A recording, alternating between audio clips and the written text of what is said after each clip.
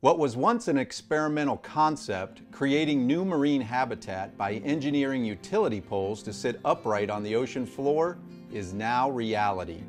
By design, reef dart clusters are underwater forests, providing valuable habitat for bottom dwellers as well as for fish that prefer higher portions of the water column. No longer experimental, reef darts are now home to a wide variety of marine life. Excellent fish utilization continues to be documented at reef dart sites located offshore Palm Beach County. Equally as exciting, there is solid recruitment from a host of sponges, hydroids, corals, and other invertebrates. Our Florida reefs are in trouble.